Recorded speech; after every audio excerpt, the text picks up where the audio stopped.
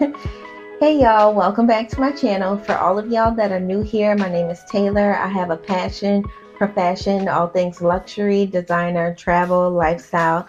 If that's something you're interested in, please feel free to hit that subscribe button as well as that notification button so that y'all don't miss out on what I'm posting.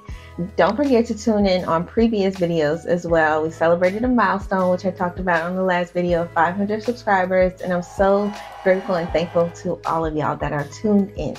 So today I'm just like doing a get ready with me. I already have my makeup in hand, just doing my makeup and talking to y'all so y'all can get to know me a little bit more. Also, if you have any suggestions for any videos you would like to see me do, please comment below and I'll definitely take it into consideration, put together what I need to do so I can put out some content for y'all of what you need to hear, what you'd like to hear. So let's get ready. Ooh. So we've already addressed the obvious. My name is Taylor. I'm 32 and I'm from New Orleans. So I know like the first thing that comes to people's mind when they hear something like that, I feel like the first thing they talk about is Hurricane Katrina, which is so morbid kind of. It's not like a, I don't know, it's not really a positive thing, but yes, I was not here, but we did evacuate. A lot of my family stayed. I was at the time 13. So then we relocated to Texas and I moved back to New Orleans where the rest of my family already stayed for college, and I've been here ever since. So I went to Xavier University for pharmacy. I did chemistry pre-pharm, so I did 2 years of undergrad, and then you take the PCAT, and I applied to pharmacy school, got into pharmacy school, and yeah, that was 4 years. 4 years of pharmacy school. So you do 6 years of schooling and you graduate with a doctorate, which is pretty cool because you're graduating. If you did it like how I did it, you graduate at 24 years old. So I'm still a pharmacist to this day and I've been a pharmacist for a while. It's funny when I think about it. I'm like, I've been a pharmacist for a long time. Random, but I only speak English. I know I'm from New Orleans and you're probably like, oh, does she speak Creole or French? But no, I don't. So it's crazy that I did pharmacy because you're like, how did you end up with that? And you talk about like fashion and luxury and lifestyle. Literally, I feel like I'm not, which I say, this is just me. I'm a Capricorn. And I think my rising is Gemini and my moon is Taurus, or it might be vice versa. But I'm that through and through, like all three of them. And I just feel like I'm a realist, and I feel like I don't allow myself to dream and to actually like let my heart take me there and actually like pursue things that I would like really love. So this is me doing that now. Yeah, that's like me. So that's how I ended up here in pharmacy. I do like being a pharmacist because I have family members that come to me for literally everything. Like if you're in healthcare and you know whatever it is, like your family members are coming to you for any and everything, to get advice, to look at like labs, all kinds of stuff, right? Well, that's me to the family, which sometimes it can be overwhelming because you get really consumed in it and really invested in everyone's health, which that's why I'm really, really close to my family. And I'm really empathetic and emotional. So that's something like I really, really take hard and kind of like consume everything really and get like kind of a little obsessed. I feel like I have an obsessive personality because I can be obsessed with their health, their records, their labs. I can be obsessed with a TV show because I'm a binger. If I find something that I like, I have to consume it and watch it like within 24 hours. It's, yeah, definitely an obsessive personality. Sometimes I think it has good and bad qualities. good things because I do find resolutions to problems. Because I'm also a manager, a pharmacy manager, so I deal with a lot, y'all. um, as far as like people, I deal with people all day, every day, okay? And when people are upset because of their medications and whatnot, and they're already sick, so yeah, you take on a lot and consume a lot, and the days are really long. In retail pharmacy, I I've been like invested or involved in other areas of pharmacy as well, like the hospital and infusion pharmacy too, which definitely anybody who's interested in that off subject of any other area of pharmacy, I recommend it. Not so much retail, but I do recommend, unless you have the personality for it, because not everybody's meant to be a retail pharmacist. If you're not a people person, that is not for you. Also, that's another thing that I do too. So in the morning, like when I go to the gym and stuff like that, I'm talking a lot. My friend Lindsay said I'm the only person who could get her to talk at like 5 in the morning or 6 in the morning, depending upon what time we go. And I'll have a full-blown conversation like I'm having right now at 5, 6 in the morning, and I'm jumping from subject to subject. I have not been diagnosed with ADHD. I'm just all over the place. So yeah. Also, going back to what I said before, you're like, where did this passion for fashion come from? I think that I would say it's in the DNA.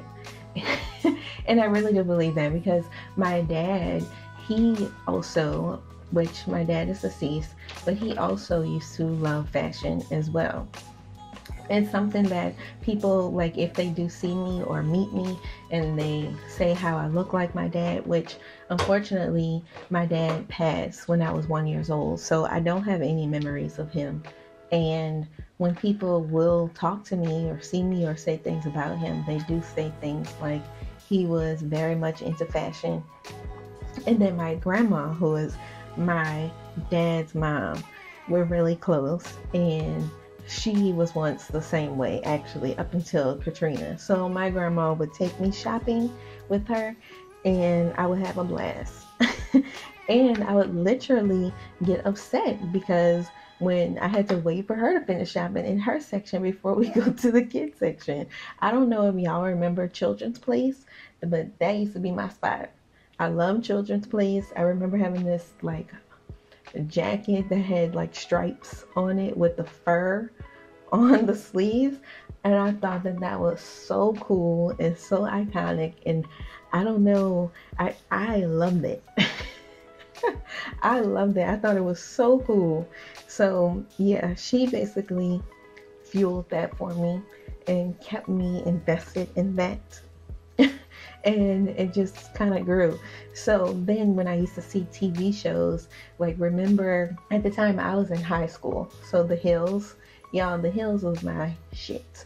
And to this day, I still will quote like different things that Lauren or everybody would say, like when Elsie said that Spencer was a sucky person, like we'll still comment on that to this day. But anywho, remember on different episodes, if you haven't seen it, you have to see it because it was a time in history, iconic. But when Jason bought Lauren a freaking Chanel bag for Christmas, like, what? My boyfriend could buy me Chanel bags?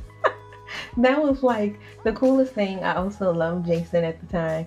And from there, that's when I would like see certain things. So like I saw some Chanel espadrilles. I don't know where I first saw them at, but I wanted some Chanel espadrilles, y'all. And you couldn't tell me that those weren't like the coolest shoes.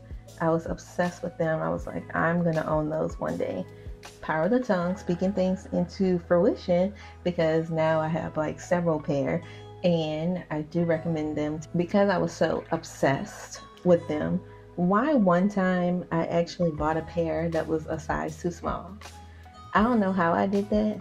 And I actually didn't realize it until like recent years, because I was like, why are these so much tighter than all my other ones? A whole size smaller.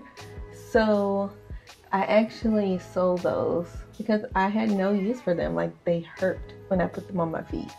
And I actually don't think I've ever seen them come out with that again, because it was a leather navy one. But you see, now I'm getting off subject and going on a tangent, but that's when like my love for like fashion came about. And then also too, like when I was younger, I used to have this purple box of costume looks, and it was like Esmeralda and all these Disney princesses, and it had like kitten heels in it and everything. And I would put it on and walk around the house and do a fashion show for my grandparents, who would buck me up and tell me how cute I looked. And I was loving it. So I've always wanted to do like a fashion show. I wish I had like the footage of that, because my grandpa, he used to record that stuff all the time. But like I said, we lost a lot of things during Katrina, like a lot of things. Speaking of, I was actually too in a talent show when I was younger, singing. Y'all, I can't sing. I can't sing. I might be tone deaf, because in my head, I think I sound good, but apparently when I record myself or to other people, I do not sound good. So, and the song that I sang was Christina Aguilera, Come On Over. Now we know Christina has vocals, okay? So I had no business. I had no business. I had no business. I had no business. And I really wish I had a clip of it to show y'all. I know I sound crazy, because to this day I sound crazy. But anywho, also to back on what I was saying earlier, like I really feel like this is an opportunity for me to pursue my dreams and like just get on here and talk and share my personality and share the things that I love with people who also love the things that I love or want to hear what I have to say. And I just feel like that's the coolest thing that spaces like this are created for: YouTube, TikTok, Instagram, podcasts, you know, all these different spaces for everybody. And for anybody who's feeling like me, who feel like they're a realist and they can't like go for their dreams, blase, that's not true, you know, and you're never too old. You know, I was actually watching The Bachelor, and the girl was saying that she felt like she was getting old to find love, and she was 31, which I understand. We're getting to the age where everyone around us is getting engaged and married, etc. So you feel like you're behind, but it's not the case. You know, everybody has their own timeline. And I actually saw it's a girl, Jenny, who I follow on Instagram, and she made a post the other day, and she was talking about how God told her what space to be in, what she wanted, the dream that she had. She knew she had it. She spoke to God about it, and he said he was going to make room for it. And I was like, that's beautiful. Like, I don't believe that for anybody listening, watching, I don't believe that God will put anything on your heart that he didn't equip you for. Like, he's not going to leave you hanging. He's not going to leave you without the tools that you need to succeed. If he's put it on your heart, it's going to happen. You know, faith without work. You got to do the work, but he's not going to leave you there if you're not putting it in. Also, to piggyback off of being older and or getting in your 30s and not being engaged, you know, I honestly didn't think that it would happen for me. I always wanted to be married, but at some point I was like, I did not think it was happening for me anymore, and I just kind of like gave up on it. And it wasn't a thing where I don't know, I wasn't looking for anything, and that's when it happened. That's when my fiance and I like evenly yoked, and it just fell into place. And we've always known each other, so that's why I say to divine timing, because who knows, you know, maybe we could have met when we were, or dated when we were younger. We already knew each other like 10 years ago, but it just wasn't the right time, you know. And right now everything has fallen into place. Everything is where it needs to be. You see this? I do this every time on this eye, y'all. Every time. Never fails. So I did fix it. It's not the best, but it'll do what it has to do because it doesn't need to be like a beat. Also, just a little like back into ADHD, and I'm thinking about it. I was on TikTok, and the Gen Z girlies be doing their makeup for like their birthdays and stuff like that, like a beat. And I'm like, wow, that's really amazing. I'm not there because we grew up wearing like MAC lipstick on the lips, and that was it. No foundation, nothing. It looked a mess. Truly looked a mess. Face ashy. Lipstick, candy yum yum with your teeth looking yellow because the pink was so pink. It was just a time. If you were there, you had to be there. I mean, of course, now it looks, I saw a girl post the candy yum yum now with her makeup done and it looked really good, but on bare skin, a mess. Also, back to divine timing.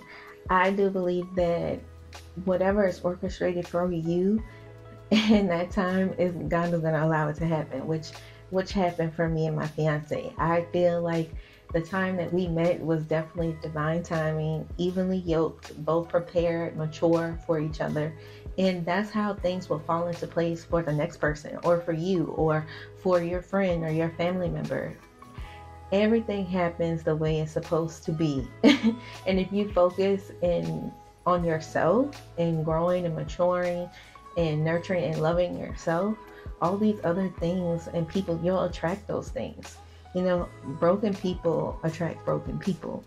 And when you find yourself in these situations, in bad situations or in terrible relationships, which we've all been there before, it's because we weren't necessarily healed in the first place. So I say all that to say, everything is going to work out the way it should when you put in the work for yourself with divine timing, when you love yourself and you give it to God, and He'll orchestrate your steps. Let me know. But this lipstick is Charlotte Tilbury, and it's Kim KW. And I'm assuming, did Kim have a collaboration with Charlotte Tilbury? If so, I missed it, but I have the lipstick. Or if they named it after her. But this is like very much Kimmy with this pink. That's also my favorite lipstick to wear, is pink. Pink lipstick or red lipstick. Red is, ooh, very pretty. I didn't put lashes on because honestly, y'all, I'm still learning how to put on lashes well. And this is not gonna be like a beat. This is just enough to not look drowsy, enough to like still look cute. Ooh, I'll be going in on this. And I guess I gotta do something to this head. Oof. But I love sharing with y'all. I hope you enjoyed. I hope I wasn't like boring. I feel like sometimes, because, which is off subject again, but sometimes because I'm so much of like a professional in my professional space, that I get like too professional with y'all, and I'm like not talking to y'all like y'all my friends, because y'all are. And so yeah, now you can see me get into my element of going from subject to subject and jumping from space to space, okay?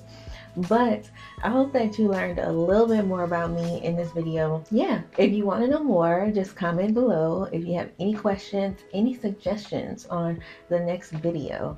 I do have some more videos coming out, and I can't wait to share more with y'all. Follow me on TikTok, Instagram, subscribe to my YouTube. I think I hit everything. Bye, y'all.